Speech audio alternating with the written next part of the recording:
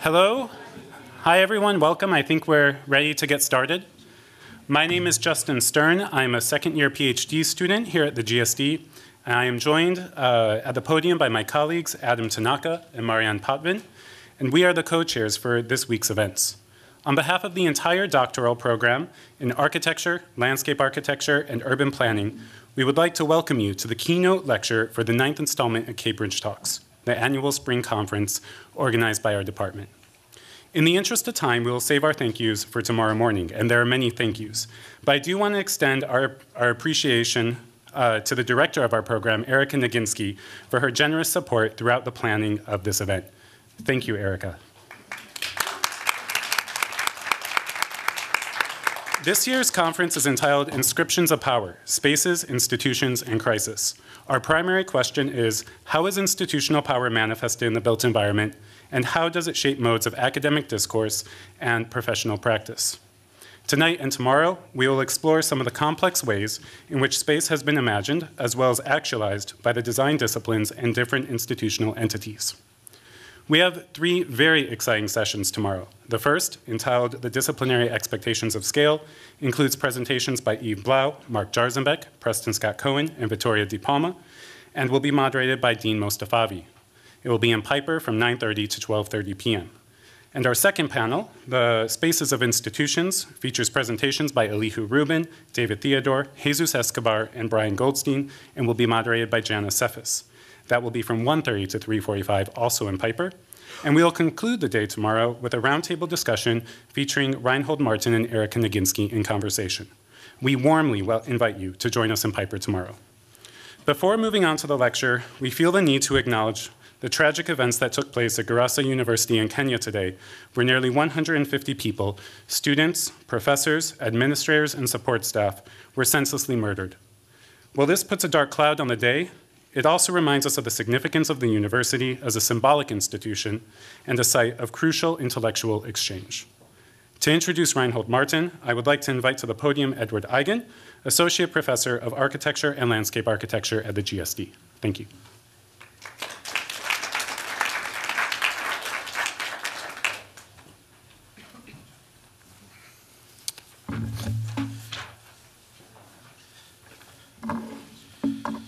Thank you very much. I wish to thank the organizers, and in some way in particular, Adam Tanaka, who I met on his first day as an undergraduate and have been following with much admiration since. But I want to thank the organizers of Cambridge Talks for affording me the honor of introducing tonight's keynote speaker, Reinhold Martin, professor of architecture in the Graduate School of Architecture, Planning, and Preservation at Columbia University, where he directs the Temple Hoyenbuhl Center for the Study of American Architecture. He's also a co-founder of, founding co-editor of Grey Room, in which our own Antoine Picon published an essay on anxious landscapes, which appeared in the journal's inaugural issue in the autumn of 2000 now. I will turn in very brief order, I promise, to the problem of introductions, or what the Cambridge School historian Quentin Skinner, in his recent study of forensics, calls failed beginnings. But first, a preliminary comment on the discursive setting, or heading, implied by the title of this edition of Cambridge Talks, Inscriptions of Power. Inscription, the act and fact of it, the material reality and the asymmetric moral predicament it creates between writers and readers, precisely and mutually constituting them, gains added, if not perhaps also local significance, with a talk delivered this very afternoon by the sociologist of the text, Roger Chartier, as part of the series Harvard Library Strategic Conversations. The subject, Consuming the Written Word. The talk itself was followed by an edible book festival. Now, about this, I can say coincident, but not necessarily correlate to the recent neurological turn in architectural studies, I would argue a dyspeptic one. The renewed interest in foodways and gastronomy at least brings to mind Nietzsche's sense of the difficulty of getting, or rather keeping things down. The German mind, he says, is the case of indigestion. It never is done with anything. Thus, in his Inscription and Erasure of 2005, Chartier addresses in the most elegant terms the need to overcome the desire for inscription and the anxiety it produces. The written text is another anxious landscape, given to its own forms of rust and ruin, as well as persistence and imperishability. Chartier juxtaposes the fear of obliteration that obsessed societies of early modern Europe and anxiety quelled by preserving, quote, written traces of the past, remembrances of the dead, glory of the living, and texts of all kinds that were now supposed to disappear. But the very success of this project threatened its own form of self-obliteration, the accumulated weight of authority. He says, the excess of writing piled up useless texts and stifled thought beneath the weight of accumulating discourse, creating a peril no less ominous than the threat of disappearance. Obliteration, though dreaded, was therefore necessary, just as oblivion is a condition of memory, thus inscription and erasure. But that said, it is not inscription that gives me pause, and I use the term here advisedly, even as Cambridge talks are set to begin. It is the curious appearance of a semicolon. In some of the publicity for the conference, it is replaced in others by a colon, and I'm referring to this usage here, and I refer you to the poster that's outside, that either separates or connects power to spaces, institutions, and crisis that I said gives me pause and raises some questions in my mind. Evidently, this substitution or choice, preliminarily for a semicolon, for a colon that is, semicolon, was a matter of design, some sort of proleptic response to the stated question, how does space bear the mark of bureaucratic networks, typological assumptions, lived experiences? I will leave it entirely to Reinhold Martin, who is uniquely competent in this regard, and in several others, to address the problem of bureaucratic networks. As for typological assumptions, I assume this refers to the phenomena of punctuation itself. According to the Keble College Oxford paleographer M.B. Parks, in his masterwork Pause and Effect, Punctuation in the West of 1993, the primary function of punctuation is to, quote, resolve structural uncertainties in a text and to signal a nuance of semantic significance which might otherwise not be conveyed at all.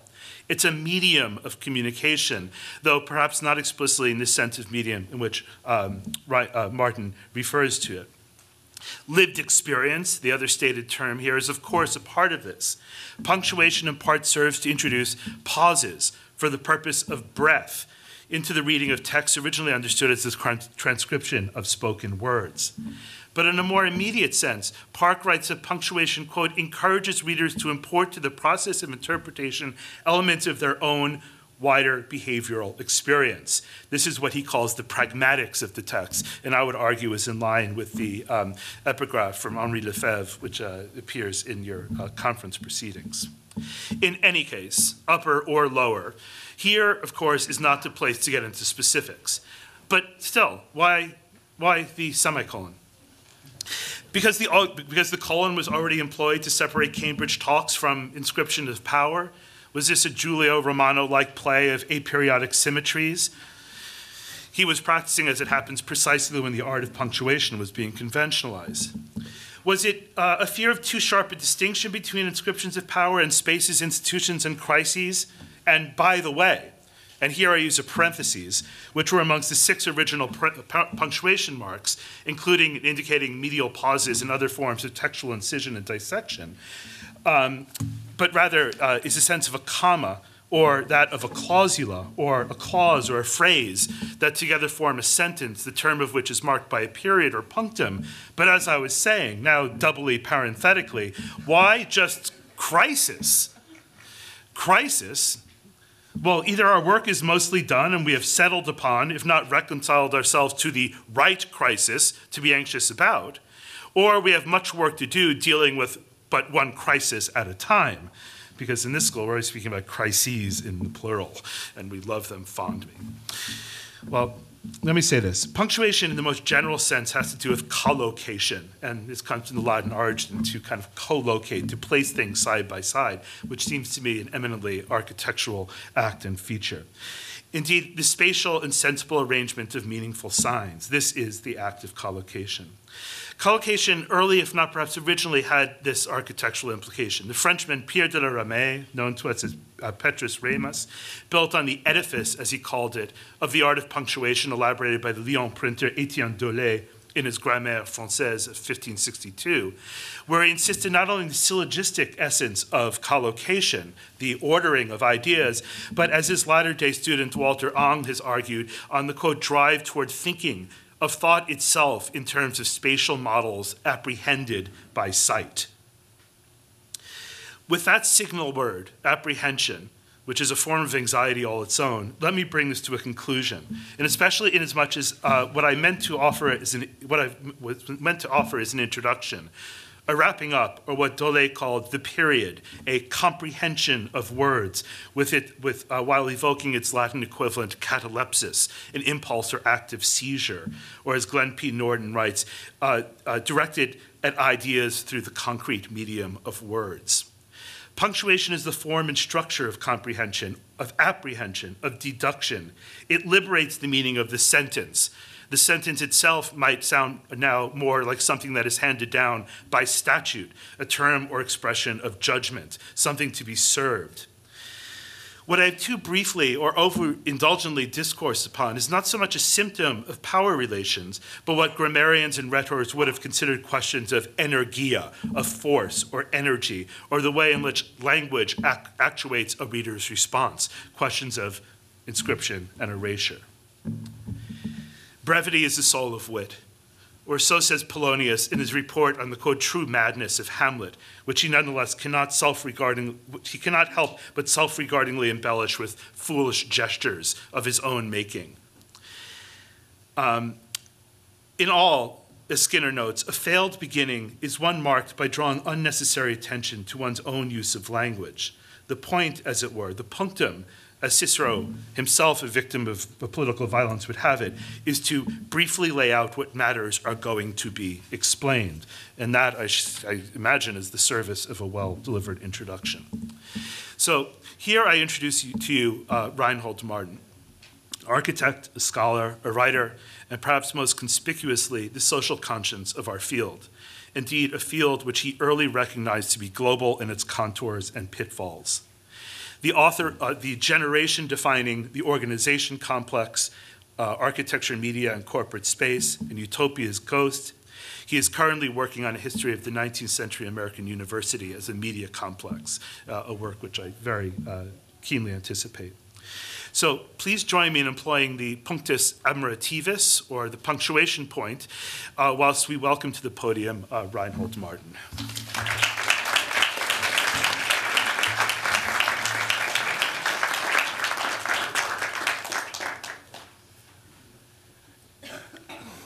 Thank you. I'd come back up here. We should just do this together, no? It'll be fun. Well, in many ways, this is for my friends. And as was well said, in solidarity with our colleagues in Kenya. So to thank, first of all, Ed, from whom I always learn a great deal, even punctually in this case, and Erica for her for the dialogue that begins now and I think continues through tomorrow, and of course to Adam, Justin, and Marianne for bringing us all here this evening. Well, it is indeed a great pleasure and an honor to be invited to address this 9th edition of the Cambridge Talks. I hope that the direct relevance of my remarks to the questions that, again, Ed elaborated so well, that were posed by the conference will quickly become clear. And in that sense, I'm going to try not to detain you for too long. There are things to do. But I do ask you to bear with me through a few steps. In that spirit, and in honor of the conference title, I begin with a quotation. Last Thursday, he walked to Cambridge, and with some tremor, he set off to be on the spot at 6 in the morning, since which I have heard through others, he passed a very good examination.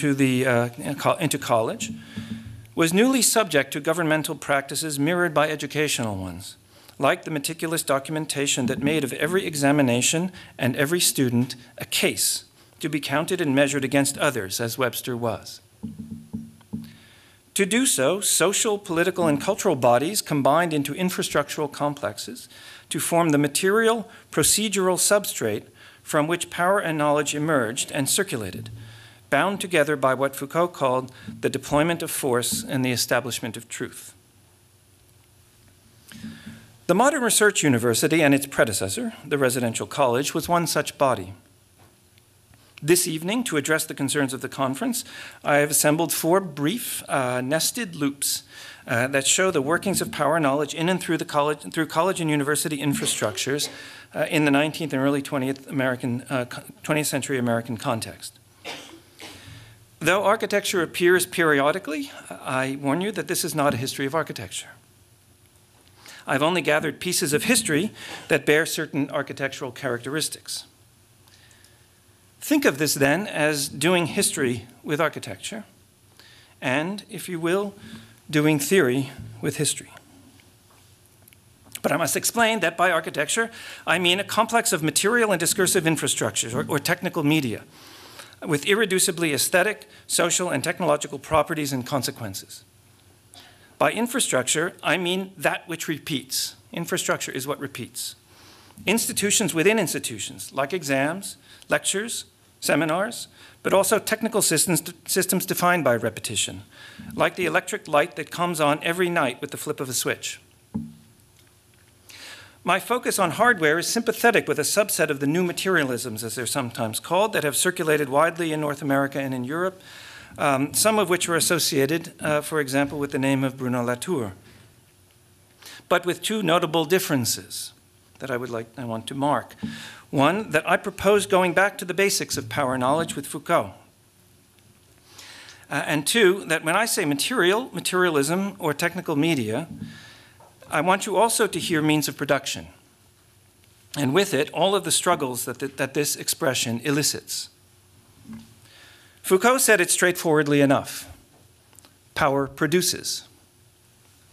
So to simplify, running in the background of my presentation will be an operating system that combines, without reconciling them, the programming language known as Foucault with the programming language known as Marx.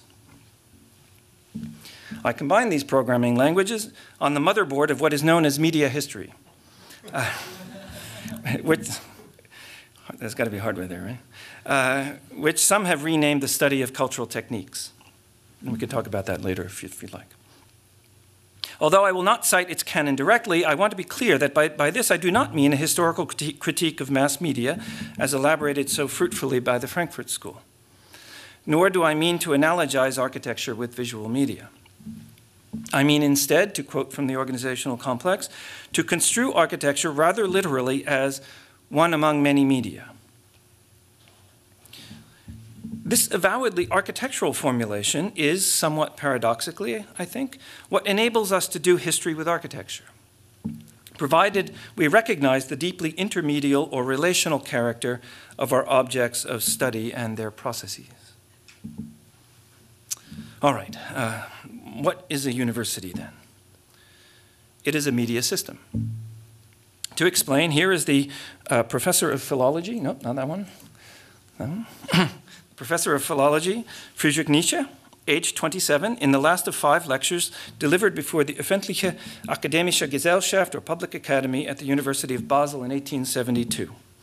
This is the university. One speaking mouth with many ears and half as many writing hands. There you have, to all appearances, the external academic apparatus, the university education machine in action. Now, in Nietzsche's university, a newfound zone of academic freedom separated professor from audience, but as he pointedly remarked to his European listeners, standing behind it all, as at some modest distance, as he said, was the state. To remind all concerned, quote, that it is the aim, the state is the aim, the goal, the be-all and end-all of this curious speaking and hearing procedure. That's Nietzsche. Nietzsche and his extramural audience were bound together by a continental university system that reflected the Prussian reforms begun around 1810, in which universities became knowledge-seeking instruments of the new nation-states, reorganized around the kind of primary research the young philologist was doing in Basel as he prepared to publish his first book, The Birth of Tragedy, which was published in 1872. But even in translation, we can hear the indignation in Nietzsche's voice at what he took to be servitude, masked as freedom, administered at a distance by feeble, sycophantic bureaucrats, guardians of a national culture dedicated to nothing more than their and its self-preservation. Now, in the United States, the authority that stood at a modest distance from the speaking, listening, and writing machine of the university in the 19th century was less the state than the church, and behind that, industrial capital. In the 1870s, as Nietzsche wrote, the small denominational colleges founded during the American colonial period began rapidly expanding into large research universities, largely on the German model, but not exclusively, I should say. Although federal, state, and municipal bodies were central in establishing and governing the land-grant universities and administering educational legitimacy, it was first the church, or rather this or that Protestant denomination with ties to business, that watched from a modest distance over the research university as ears and hands recorded spoken words in the new lecture halls and seminar rooms built on religious foundations. I keep doing this. Wrong button. Hardware. Thus, in 1904, we find William Rainey Harper, then president of the University of Chicago, issuing a simple command in a lecture to students. He says, "The sum and substance of the Christian faith is found in two words: follow me." Now, at the University of Chicago, circa 1904, follow me meant, in essence, listen, take notes, read, and exercise practical religious and moral judgment in the conduct of everyday affairs. For Harper and many, but not all of his faculty, all of whom were expected to participate in weekly chapel, this was perfectly compatible with scientific rationality. Despite the university's Baptist origins and the huge sums donated by the country's wealthiest Baptist, John D. Rockefeller, and although Henry Ives Cobb's master plan included a centrally located Gothic Revival chapel, none was built during the first 3 decades of the University of Chicago's existence. It was only in 1910, having already given approximately $25 million to the university, that Rockefeller made a final gift of $10 million. Not bad, huh? 1910. $10 million, of which he stipulated that at least $1.5 million be used for the construction and furnishing of a university chapel. That chapel was ultimately designed by the New York-based architect Bertram Governor Goodhue and was completed following Goodhue's sudden death by the successor firm of Myers, Murray, and Phillip in 1928.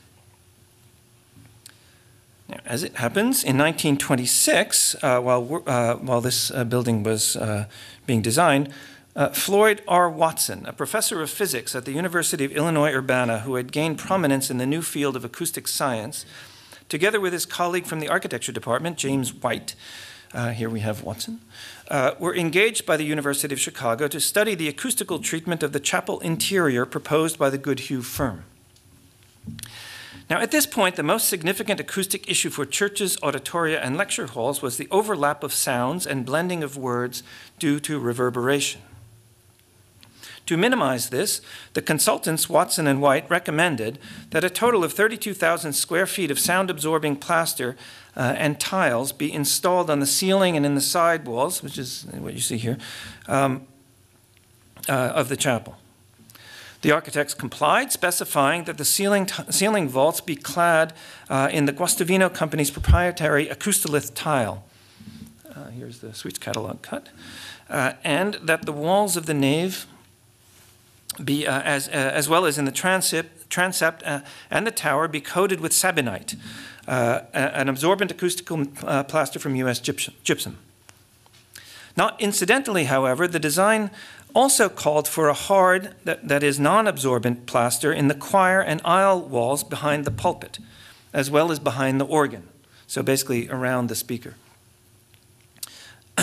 in the south gallery, which you see here. Now, this detail is significant. Earlier, criteria for auditorium acoustics had focused on the experience of the audience by minimizing reverberation. But by the time Rockefeller Chapel was completed, the criteria had enlarged to include the auditory experience of the speaker as well. In her study of the early 20th century American soundscape, Emily Thompson argues that the engineered dampening of reverberation prior to the advent of electroacoustics yielded a quintessentially modern product: discrete sounds rationalized into serial units.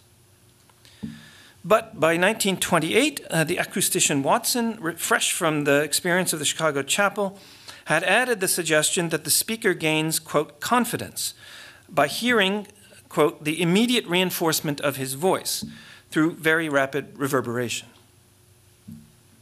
Thomson notices this change, but fails to recognize that what was thereby established was not only calculated noise-free communication between speaking mouths and listening ears. It was also a short circuit, made possible in this case by the calculated absence of sound-absorbing materials near the pulpit and the lectern, which localized reverberation around the speaker. Outside this reverberant circuit, the audience, like RCA's Nipper the dog, ideally heard the speaker's voice as a series of deadened mechanical sounds. While inside the reverberant circuit, the speaker, severed from his audience like Nietzsche's professor, heard himself speaking as the sound reverberated around and behind him. The acoustics of Rockefeller Chapel therefore split the speaking voice in two: the serial voice of reason, audible in the pews, and the reverberant voice of a displaced, sublimated God, a master standing at some modest distance and audible only to himself, in a technical diagram that would become axiomatic for academic auditoria and lecture halls until microphones took over. Next, and I can assure you, it works. It feels good. It feels good. All right, tables. Now, in apparent contrast, maybe you're thinking, what about the seminar? Okay, well, the format of the modern research seminar developed out of the intimacy of early modern professorial tables or student boarding arrangements, like eating, as Ed helped us recognize, collegia and learned societies, mainly in Germany, with deeper roots in seminary like Protestant convictoria, as well as out of the tutorial system at Oxford and Cambridge. By the early 19th century in Germany, these philologically oriented seminars had proliferated as a primary research environment along with the scientific laboratory. By and large, retaining the formality of the earlier collegia, the German research seminar was, as William Clark argues, an important vehicle for the reenactment and nurturing of academic charisma through the regular presentation of individually argued papers as disputational lessons rather than through informal conversation. By the late 19th century, seminar and laboratory-based research, and Clark makes the connection between these very explicit, had begun to predominate in the newly founded and reorganized American universities, where it retained what Clark calls its cultic aspects. It was only later that the seminar became a site for training undergraduates in how to read books, when, at the University of Chicago and elsewhere, speaking mouths multiplied and assembled around an infrastructure that doubled up the master's voice into a genial dialogue. In 1921, Columbia University established the College General Honors Course, a 2-year seminar in which advanced undergraduates read a comprehensive selection of canonical works in Western philosophy, literature, and science under the guidance of non-expert tutors, led by John Erskine, a professor of English literature.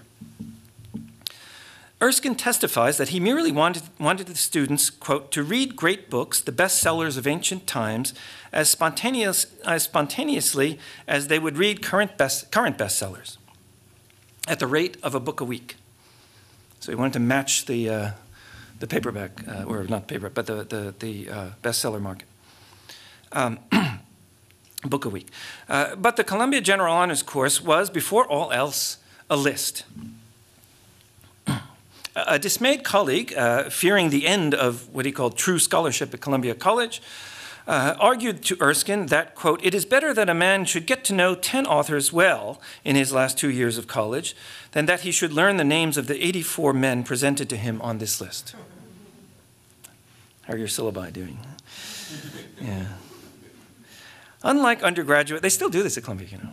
It's very good. It's a great, yeah, but we invented it. Unlike undergraduates at Chicago, those at Columbia were universally male, and it would be decades before the gender and racial uniformity of such lists, in other words, 84 white men, would be openly contested in culture wars. Instead, around 1920, Erskine's lists, and after him, those of his star pupil, the philosopher Mortimer Adler, were mainly reactions against the laissez-faire system of elective courses adopted at Harvard and elsewhere around the turn of the century. It's true, yeah. Anyway, okay, Erskine held the inaugural seminar around a large oval table, a detail that is generally overlooked in discussions about the formation of literary canons. Seated at this table, the form of which lacked a head, it's oval, right? You can hear Marx maybe in the background. The form was, were approximately 25 speaking mouths and 25 pairs of ears, plus those of the professors. Professors, plural, since in their definitive form, Columbia's general honors sections were taught in pairs. When Mortimer Adler graduated from student to preceptor, right around here, like right there, in general honors, his teaching partner was the poet and philosopher of English, Mark van Doren, who, according to Adler, asked the first question in the first class. Here's the question, quote, "What is the ruling passion in the Iliad?" Van Doren then, quote, went around the table soliciting proposals from every member of the group, thus showing that with a good opening question, quote, "You can call on everyone in rapid succession, and with a wide variety of answers on the table, you can play one against the other to carry the discussion forward." Failing that, Adler, who's speaking here, Adler advises that, quote, "the second leader can correct his partner's failure to understand someone else's response to the last question." Anybody ever team taught? Yeah, it's interesting. So you can correct your partner's failure to understand someone else's response to the last question. Listening with the inner ear to answers is even more difficult than asking good questions. Cultivated amateurism was preferred over professional expertise, since, as Adler complained, most professionals teach by telling. Amateurs, among whom Socrates was a paragon, teach by questioning. That's again Adler. The seminar therefore trained its teachers into a distinct set of pedagogical techniques: posing calculated questions, going rapidly around the table, putting responses on the table, listening with the inner ear. To reinforce the dialogic premise, exams were oral rather than written. These techniques worked together to make knowledge that was strictly tabular in character, in two senses. First, such knowledge centered on the seminar table, in its primordial oval form at Columbia and in countless cognate forms elsewhere. And then second, it was tabular in that it centered on the list. Moreover, eliciting responses from students around tables required an inner ear sensitive to resonance, pitch, tone, and timbre. Like the speaker here at the lecture podium, but for different reasons, this new form of professorial attention was doubled up in the two teachers so that it could listen and learn from its own leading questions. All of which was set into motion by an administrative imagination that fed off of lists meant to replace the book-a-week lists of modern bestsellers with what Erskine's course called classics of Western civilization. This in order to avoid the stenographic abyss of the lecture, in which, as Adler put it, quote, "the notes of the teacher become the notes of the student without passing through the minds of either." So please stop taking notes. All right, well, what seemed a hermeneutic textual exercise, an exercise in the interpretation of texts, was therefore a logistical procedure. In one of several reflexive turns, Adler's most widely read work was the 1940 bestseller, How to Read a Book, which grew out of the pedagogy he brought to the University of Chicago when the university's new president, Robert Maynard Hutchins, recruited him to join the faculty there in 1929. So Adler was recruited from Columbia to Chicago. At Chicago, Hutchins and Adler reproduced together the two-year honors seminar on great books, based on Erskine's list. The class, which Adler later taught with others, as you see here, was assigned a special room, again with an oval table as a centerpiece and a stage. Within 5 years, the Adler-Hutchins seminar had become a talisman for what was by then known as the Great Books movement. Here you see the Great Books, of course, which was not, however, without its detractors. The sociologist Edward Shills, for one, regarded Adler as an intransigent bully and remembered hearing Adler for the first time in a seminar discussion on systematic social science, speaking in a domineering tone and slapping the table repeatedly and resoundingly, this is Shills, with his palm to add weight to his declarations. And likewise, for the Great Books seminar, about which students were so enthusiastic that Schills wanted to see for himself. Visiting a class, he encountered, again, quote, as harsh a piece of academic browbeating of a student as I've ever witnessed, carried out by Mortimer Adler. Table slapping was as much part of the technique of interpretation of texts as it had been part of the technique of exposition of systematic social science. So, tables. Well, though the Hutchins-Adler reforms suffered a mixed reception in this sense, one notable outcome of the table slapping was indeed the Great Books of the Western World, a 54-volume collection published by Encyclopedia Britannica and the University of Chicago in 1952, edited by Mortimer Adler and Robert Hutchins. In 1947, Hutchins and William Benton, a former University of Chicago vice president who had become proprietor of Encyclopedia Britannica in a joint venture with the university, established the Great Books Foundation for the purposes of promoting Great Books reading groups, extramural seminars across the United States, adult education in many cases. These seminars were organized and conducted locally around tables in public libraries, schools, colleges, churches, and other public and private settings. By 1953, a nationwide survey conducted by the Foundation recorded a total of 1,176 such groups, with an average size of 14 participants, which is to say that by the time the Great Books of the Western World was published, the Great Books were more than a list. They were a system. Now, the Great Books collection is introduced, this series is introduced, or collection, is introduced with a volume by Hutchins titled The Great Conversation. Now, although Hutchins strains to define Western society, as he calls it, as progress toward, quote, the civilization of the dialogue, we should read, in place of that society, the undergraduate honors seminar gathered around an oval table at the University of Chicago. Adler and his co-editor, William Gorman, supplied a 2-volume guide to the system. This is an amazing thing I really recommend. It's called The Great Ideas, a syntopicon of great books of the Western world. Adler's syntopicon tabulates the Great Conversation subject matter in 102 chapters, each devoted to an alphabetically listed great idea, from angel to world, it goes. He was a specialist in angelology, actually, Adler, yeah. These chapters, these 102 great ideas that had been inventoried, annotated, and recorded in a building on the Chicago campus nicknamed Index House.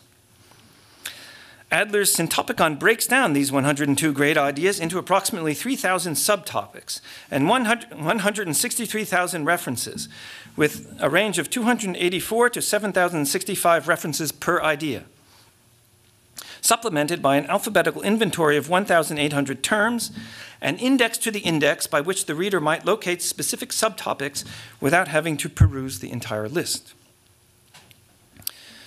In a majestically, manically reflexive gesture, this inventory in the publication, this index, is preceded by an exhaustive 80-page appendix on, quote, the principles and methods of syntopical construction. Thus was the Columbia and Chicago honors curriculum extrapolated into a system of lists and tables that, more than just recording the voices of dead white men, also elicited speech in a sort of perpetual seminar that was meant to compensate in its intimacy for the abstraction of the lecture, a great conversation. Okay. All right, well, Socratic chatter around seminar tables, complete with oral exams, is, however, to be distinguished from the recitations and oral examinations endured a century earlier by students like Ralph Waldo Emerson. The seminar presupposed hours of silent, nighttime reading in place of rote oral repetition, and silent reading required light. The electric form of which led, according to Wolfgang Schivelbusch, to a certain disenchantment of the shadowy night. Though not necessarily in the libraries where undergraduates read great books, and where, in the new research universities, professors wrote them. In 1898, 2 decades before the General Honors Seminars began, William Halleck, a PhD from Würzburg, an associate professor of physics at Columbia University, published a modest article titled Diffused Illumination, in the engineering journal Progressive Age, which was previously known as the Gas Age. So you can imagine where we're going, right? The article described a new system of indirect interior electric lighting devised by Halleck to illuminate the main reading room of the domed library that was the centerpiece of Columbia's new campus, which had opened in the fall of 1897. I have to point to my office over here. It's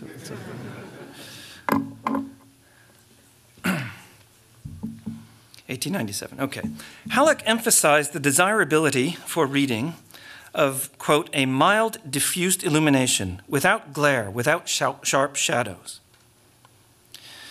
Explaining the physiological benefits of such lighting, Halleck offered a plan for what he called the general illumination of Columbia University Library, achieved by suspending a 7-foot diameter opaque sphere painted in a dull white in the center of the rotunda reading room on a nearly invisible 1/4-inch steel cable. So here you have a sphere and its cable. He described the mysteriously suspended sphere as follows. There it is, sorry. To all appearances, it floats in the air. Even by day, this seeming giant pearl, seen against the dark blue of the interior of the dome, possesses a unique beauty. While at night, 8 automatic focusing arc light criterion projectors manufactured by the J.B. Colt Company, the manufacturers of Colt revolvers and early cinema projectors, located on the 2nd floor balconies, you can see one here, projected onto it, the sphere, such that, see, here's the diagram, right? Balconies, sphere, projectors. Such that, quote, the whole sphere seems to glow with a pale, diffused light. Again, our physicist waxes poetic. Quote, the effect is beautiful in the extreme. The surface seems translucent, and the light seems to come from a certain depth within and to make the whole glow with warm life. And as the ball floats below the ceiling of invisible blue, it is impossible to locate it, whether it is a pearl near us or a moon in the clear blue sky miles away is left to the imagination. A century earlier, Etienne Louis Boullée had envisioned the combustible sun of enlightenment as a starburst of fireworks in the center of another, even grander dome. In New York, that sun became a moon, and Boulée's dramatic architecture of shadows was diffused into a cool, mild light by which to read without excessive strain.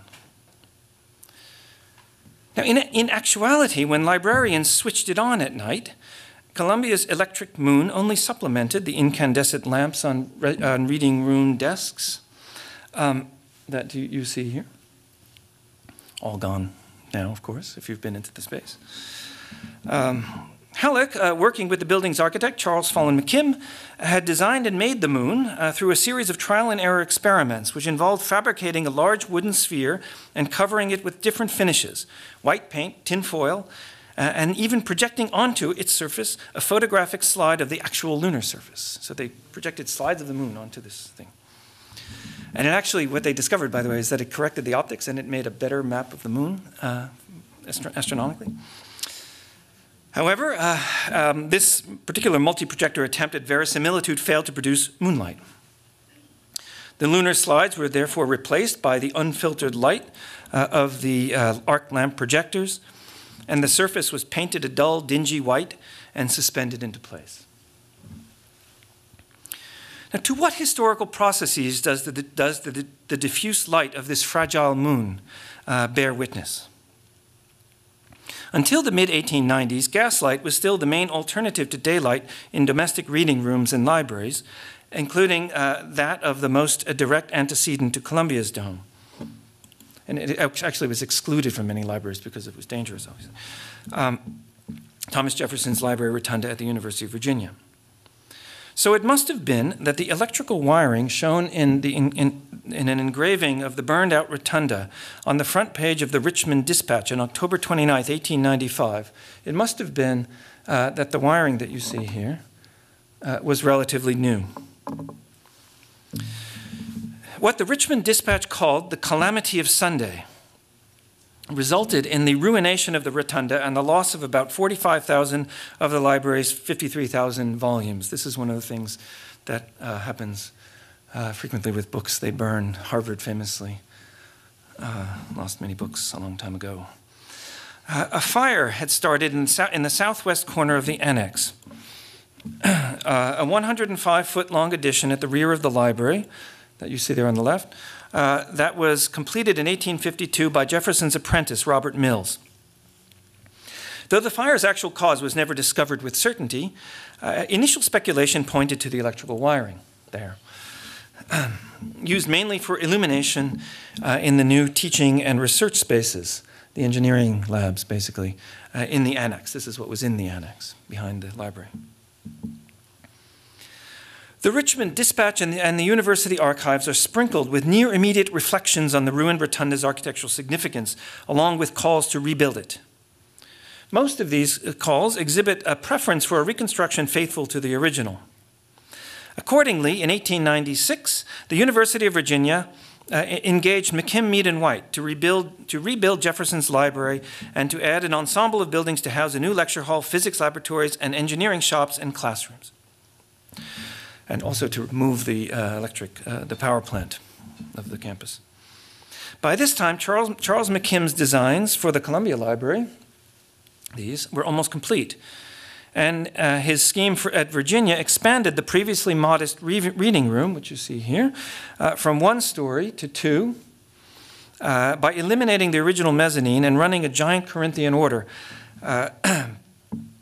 around its periphery that confidently monumentalized emerging American hegemony, and also borrowed or used the same lighting fixtures as Columbia. Thus, the Columbia University Library, with its melancholy electric moon, was built on the ruins of Jefferson's Rotunda, even as that rotunda was being rebuilt by the same architects to resemble Columbia's, thereby tracing the symbolic arc of enlightenment from a fiery, luminous dawn to a studious, imperial dusk.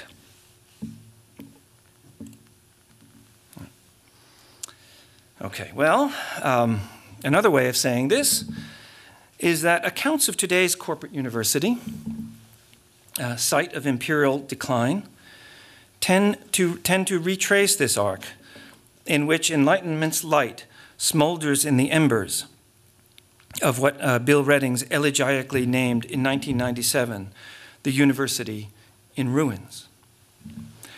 Earlier, many thinkers, from Gilles Deleuze to Donna Haraway, and many of which were also thinking of the aftermath of 1968, had recognized profound epistemic consequences in the coupling of the university with the corporation, which is only the latest modulation, however, in the hardwiring of power knowledge to capital. Jefferson's Rotunda was partly built by enslaved persons. At the other end of the 19th century, Columbia's Low Library was built in part with money from the China trade. That library's name memorialized the patriarch of a family business, University President Seth Lowe's father, Abiel Abbott Lowe. Now, although A.A. Lowe and Brothers, the family business, tea traders, closed in 1887, Columbia University had itself been incorporated by royal charter, first as King's College, since 1764. So Columbia had been, like many colleges, incorporated much earlier. And indeed, as a corporation, the university was, by the time Low Library opened in 1897, a legal person entrusted with the care of its students in loco parentis, a trust that is commemorated by the statue completed by Daniel Chester French in 1903 that still commands the steps leading up to the library, alma mater. Dartmouth College, where we began, to which we now return, occupies an inflection point in the history of corporate personhood, which, as you know, is a key feature of neoliberal capital. In 1819, as Emerson, Nietzsche's muse, studied classics at Harvard, the same Emerson, by the way, who would later exhort American scholars to leave the library and turn away from what he called the courtly muses of Europe. At the same time, in 1819, Daniel Webster represented his alma mater in a landmark case, Dartmouth, in a landmark case before the United States Supreme Court known as Trustees of Dartmouth College versus Woodward.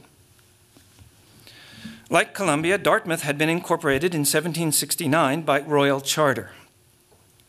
In 1816, the state of New Hampshire sought to revise the college's charter to render its trustees and president answerable to government. The trustees objected, arguing that this violated the contract clause of the U.S. Constitution, which prevents the state from impairing the obligations of contracts among private individuals or among individuals and the state. The court found that the charter amounted to such a contract, and hence the actions of the state were in violation of this constitutional clause. From there, it was but a few steps to the conclusion that corporations were, in a legal sense, persons, possessed of many, if not all, beginning with contractual rights, many, if not all, of the rights and obligations held by their biological or natural counterparts. Most of these steps were taken in the later 19th century, and in 1910, in Southern Railway Company versus Green, the court concluded, quote, that a corporation is a person. That a corporation is a person within the meaning of the 14th Amendment, which ironically guaranteed the rights of freed slaves. That a corporation is a person is no longer open to discussion. This was our Supreme Court in 1910. Already in 1819, in his closing argument before the Supreme Court, so almost 100 years before, Webster exclaimed of his alma mater that, quote, "It is a small college, and yet there are those who love it." At which point he reportedly choked up, tears filling his eyes. Tactically successful as it was, he won the case. Webster's declaration of familial love for Dartmouth College was genuine, I submit. Not because his apparent spontaneity testified to true feeling rather than calculation, but because, as the court's decision bore out, the corporation called Dartmouth was well on its way to becoming worthy of a singularly human emotion, like love. Around the time that Webster spoke, Dartmouth was indeed small, consisting of about 95 students taught by a handful of faculty, overseen by a president and a board of 12 trustees. Its campus comprised a single building, Dartmouth Hall, which was an early example of the all-purpose double-loaded phalanx or phalanstery-like residential and educational halls typical of American colonial colleges. Oh, sorry, I jumped there. Webster's love for Dartmouth had likely been consummated, if only in the Platonic sense, in that hall, where he lived for 3 years, and where he and his 30 classmates performed regular recitations of classical verse. That love would likely have been further secured in the after-hours antics in which he and his cohabitants no doubt indulged, as well as in his enthusiasm for public speaking, which on one occasion included a funeral oration for a classmate. Scattered accounts of college life in the early Republic remind us of the relative youth of the exclusively male students like Webster, who was not from a family of great means. They also remind us of the relative lack of discipline that reigned over collegiate life. Probably the most infamous instance of indiscipline during these years is the College of New Jersey's, later Princeton's, Nassau Hall, which had burned in 1802 and was rebuilt shortly thereafter to designs by Benjamin Henry Latrobe. Nassau Hall, which comprised 42 living chambers, some of which were used as recitation rooms, as a prayer hall, library, and basement kitchen and dining room, had all the attributes of Foucault's disciplinary apparatus. Enclosure or confinement, a system of cellular partitioning, distinctly marked functional sites and ranks, these are all Foucault's categories, both within rooms, rows of beds, as you see, or desks, and among them, by year, ranks by year, and so on. Likewise, class schedules, daily recitations, the teaching of proper handwriting with proper posture, the student pen, paper, chair, desk interface, various prohibitions on time wasting, etc. As you know, Foucault argues that when joined together into a disciplinary system, these properties combine to produce supple, trainable, docile bodies. But the bodies trained in Nassau Hall were hardly docile. On the contrary, the decade prior to 1820 was punctuated by what President Ashbel Green called every kind of insubordination. During Green's first term, 3 students were expelled after gunpowder exploded in Nassau Hall. Another was expelled for climbing the belfry and ringing the bell at 3 a.m., while yet another broke into the prayer hall and vandalized a Bible, this is a good one, by cutting a deck of playing cards into its leaves. It's a chapter in book history. The following year, 1813 to 1814, saw firecrackers set off in the hall and graffiti scrawled on its walls. Then, on the night of January 9th, 1814, in the words of one historian, quote, a cracker consisting of a hollow log charged with 2 pounds of gunpowder was set off behind the central door of Nassau Hall. See the door? Windows shattered, walls cracked, and a piece of the log crashed through the prayer hall door. So you could see, went straight through. Right? The mayhem was especially acute in the building's long hallways before and after evening meals. One evening, President Green performed the duly panoptic ritual of standing outside the refectory with a lit candle, another meal. He recalls, this is the president, quote, they passed me in perfect silence and respect, but as soon as they had got out of sight, some began the usual yell. Indeed, in Green's diary, discipline and indiscipline stand in close proximity. On April 7th, Green wrote, quote, attended examination. We had a cracker in the college today, and in the evening, a company of students in front of the campus behaved in a very improper manner. It was not enough. If that was not enough, in 1817, students nailed all the building's entry doors shut, shouted rebellion and fire, broke windows, and generally ran amok. Now, fitting neatly as they do into the encompassing grids of Foucault's apparatuses, the acts of indiscipline and of love called forth in the halls of these institutions were also among the conditions necessary for corporate personhood. Not merely, as Foucault would have it, because disciplinary failure inscribed a vicious circle of subjectification, this is Foucault's argument, in which docility and delinquency were 2 sides of a coin. Not just that, but also because the apparatus itself directly elicited familial, if not libidinal, affect. A final scene of seduction makes this clear. In 1825, there was a masked, drunken, 14-person riot, as it was called, on the lawn of Thomas Jefferson's recently opened, public but still incorporated, University of Virginia. The following year, a 17-year-old Edgar Allan Poe enrolled at the university and took up residence on the lawn, moving shortly thereafter to a room on the Western Range, that's where he lived, in a section known as Rowdy Row. From his perfectly carceral cell, Poe witnessed fights, including the biting of an arm, which led to an expulsion, gambled away what little he had, and read classics.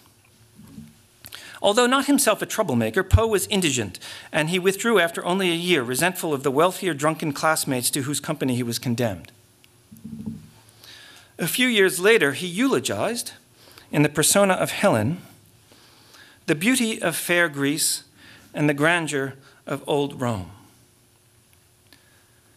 Some speculate that Poe's gaze in this ode to antique beauty was still fixed on Jefferson's Neo-Palladian, though not exactly Roman, and certainly not Hellenic, campus architecture.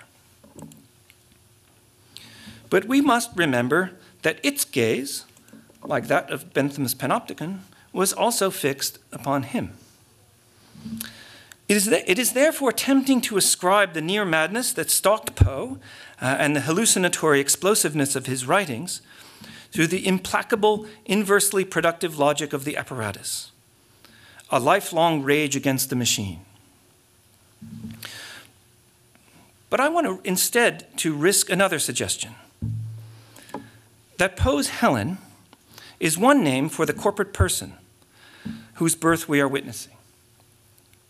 An apparatus, let's call it classical rather than carceral, shaped by the insubordinate love of those subjected to its iron will, even as it shaped them. Now, in conclusion, then, I've only been able to offer you a few glimpses of the university apparatus as it spills out into the corporate body without organs and folds back in around its folded books. Most of these nested loops belong to the infrastructures of industrial capitalism. For universities, like factories, are means of production. But perhaps you also recognized in these loops genealogical antecedents to today's power-knowledge couplets. The political theology of the technologically mediated lecture, the infantilization of co-workers sitting around oval conference tables, the rekindled light that now emanates from our books rather than falls upon them, and the human capital trained in colleges and universities whose loving devotion is sought and gained by today's corporate persons. Finally, I hope that you will have also recognized these loops as links in a chain, a piece of infrastructure that binds its subjects to others elsewhere. Slaves, agricultural workers, miners, dock workers, factory workers, sailors, and laborers around the planet who made the fortunes of those whose names are on our buildings. As well as those women, bearers of literacy, whose domestic labor reorganized the institution of the family 200 years ago, such that the Daniel Websters and the Ralph Waldo Emersons could present themselves before their examiners and say, "Thus you see me as I am." Thanks.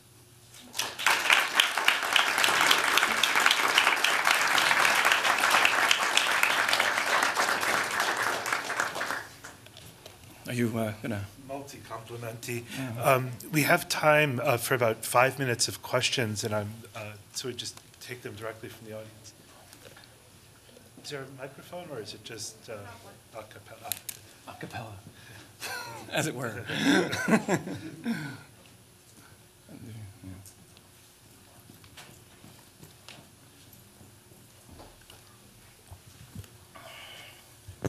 That reminded me very much of my experience at Milton Academy. Oh, yeah, well, probably, yeah. Not especially with the alcoves and the hierarchy down in the first classman and the first floor. Yeah, well, that's in a sense where it comes from,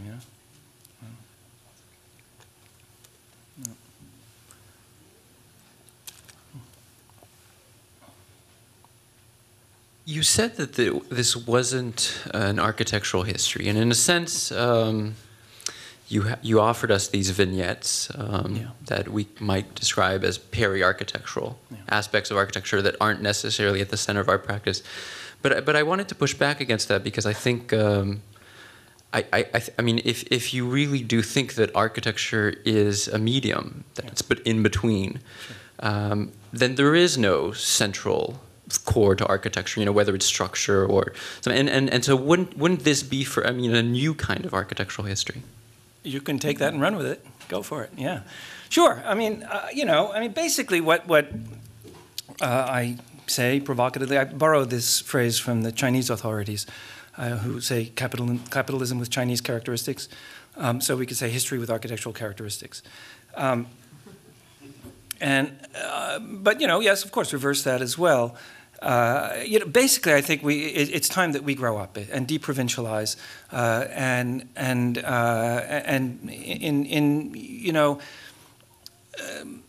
refuse the call, which is continuous, to bind the work that we do always to the authority of this phantasm called a discipline, which is invented. This is, of course, one of the many subtexts here. If you'd like, we can talk about the architecture schools, but That's what's being invented here. This is, in that sense, a history of, when we say discipline and punish, we mean many things, and that's one of them. So, this is what we do as historians and theorists. We historicize, but we also think about contingency. We think about power and in this case, knowledge, interacting in particular ways. So that would be, in a sense, the most literal translation, I think, of your question would be then to move it into the more directly, explicitly, the architecture schools, and ask about how, analogous work is being done there, which it is. Yeah. I really like this image that you kind of conjure of, like bratty, coddled undergrads who then become bratty, coddled CEOs, which is sort of like, I guess, the ultimate direction that it's going. And it's interesting because it does sort of remind me a little bit of my own teaching experiences here as a teaching fellow. Excellent. Where I realize that the power isn't coming from necessarily from my mouth at the end of the seminar table, but is actually coming from the other direction. From where? The students? From the students. Yeah, well, of course, you would have recognized that here the argument that the power is coming from the table. Exactly. And like, at certain points, I sort of realized that, if I don't give a, certain grade to this person who's been complaining about it, I Google that person's name and find out, in fact, that person's mother or father has donated. Sure. So, like, could one kind of rewrite? That's sort of kind of the direction I sort of see where your story is going. Is that the kind of coddling? How to deal with the parents? Coddling. Yeah, to some extent. I mean, could the story be told, like, not necessarily from some kind of authorial voice of the professor, but somehow the end point of your story is actually saying it's the direction of the power is coming from the other direction? Well, surely we recognize that at any table, power crisscrosses in many directions. In a sense, it's what produces the table and is produced by it. But I wouldn't limit it to just, in a sense, denominating power in terms of, let's say, the passive-aggressive behavior of a student, or conversely, the authoritarian or authoritarian passive-aggressive behavior of a teacher. In a sense, that's one of the potentials of a media theoretical perspective is to put subjects and objects in relation such that it's sometimes difficult to tell the difference. So and that's how persons show up here. In other words, if I say to you, take what I say literally all the time, media theory. Okay, what are the media? Okay, we list a few. Person. So in that situation, it's possible that both you and your students are subjects of the table. I don't mean that literally in some functionalist, behavioralist sense. I mean it historically in the way that I tried to explain of the table apparatus, to speak like Foucault. Difficult to pin down, to be fair, to be honest. And there are lots of questions that could be asked about that and tried to signal, but, yeah. One more question. Yeah. I had a question about that particular historical moment in which your analysis is situated, and how you're incorporating the kind of reconstruction of the American subjectivity into your in a kind of media kind of analysis. How? Well, particularly on the questions of race and gender, given that this is a time in which, particularly in an educational setting, of integration in some respect. Yeah. No, it's very, there are many strands, let's say, of this this question that passed through all this. I should say that this is the usual excuse. It's excerpted from, etc. And interesting, okay, I'll tell you a story. One of the other excerpts has to do with Tuskegee University, in which was set up so that emancipated enslaved persons could, and their families or descendants, could build their own sort of knowledge in a kind of hands-on self-help way. They even so far as to they went so far as to make the bricks out of which the buildings were made. That's one of the sort of facts that's kind of running right parallel with at least some part of what I'm talking about here. That constellates here. So just leave that. That fact is over there, and we have, in a sense, the bourgeois elite, which is basically first generation bourgeois elite for the most part, maybe second generation in the case of the Lowe family and these folks, sort of figuring out power. This is the moment of the first proper formal moment of American imperialism in the European sense, not continental internal imperialism, but ventures abroad, and so I think that's what what we're actually seeing, like in these efforts. They're not. It's not like somebody sitting around and saying, how do we deal with the fractures that were not repaired by the Civil War? On the contrary, that were displaced and reproduced during Reconstruction and so on and so forth. And